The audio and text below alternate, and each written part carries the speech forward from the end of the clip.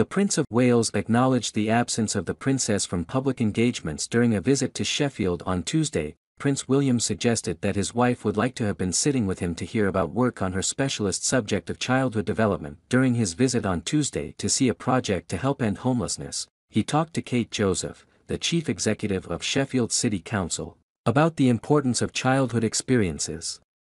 He said, smiling, venturing into my wife's territory here.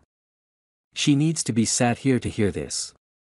The prince joined a conference to tackle the problem of homelessness, agreeing to selfies and waving to those who had come to see him. The princess is at home as she continues her recovery from major abdominal surgery.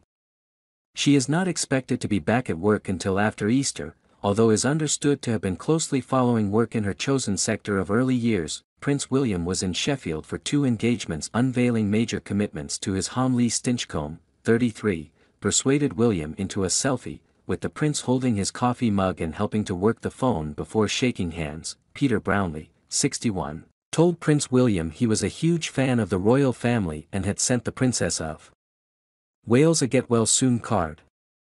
You really are very kind, said the prince. In one engagement, the prince was praised for bringing together key players in Sheffield, one of the 6 flagship homewards locations where he and his team are working to eradicate homelessness within the next 5 years. He said, I appreciate that, but this has been a team effort. It's the only way it's going to work. This is the start of the journey, this is just the beginning.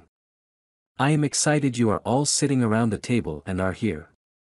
He unveiled a partnership with Homebase, the DIY store, which has pledged an investment of £1 million to support homewards in furnishing and decorating new housing projects. In a second major initiative, William revealed that local Sheffield landlords have committed to provide 31 homes as a start for families at risk of, or experiencing, homelessness in the Yorkshire city.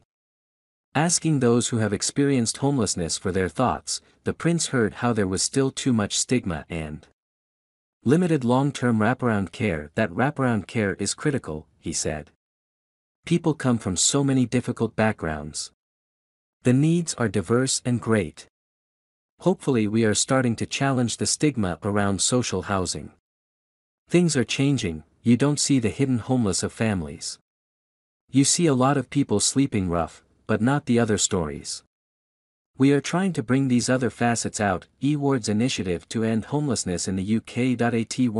He joined the Homewards Sheffield local coalition meeting at the Millennium Gallery to discuss ways to end homelessness. He heard from project worker Chris Lynham, 41, who described how he had turned his life around after he ended up homeless, then in jail, 7 years ago. William said, I want to say how brave you are to be here telling your story, it's amazing where you are.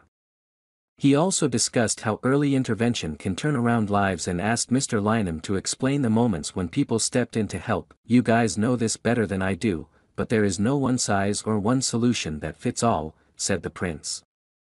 I see it almost as an umbrella and all your ideas, wisdom and experiences together, and we can mix around and produce something.